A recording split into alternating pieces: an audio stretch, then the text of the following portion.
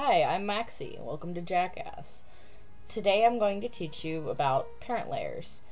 Have you ever wanted to move more than one layer at once, but had to animate them all individually? Well, fear no more, because we're going to fix that.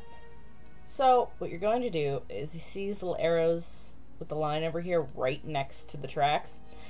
That's where it says Make Compositing Child.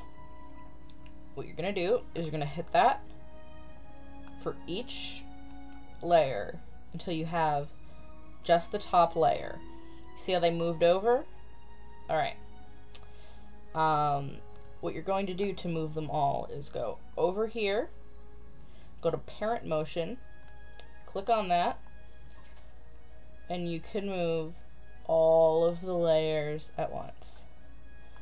And you can keyframe it and animate it and do whatever the hell you want with it.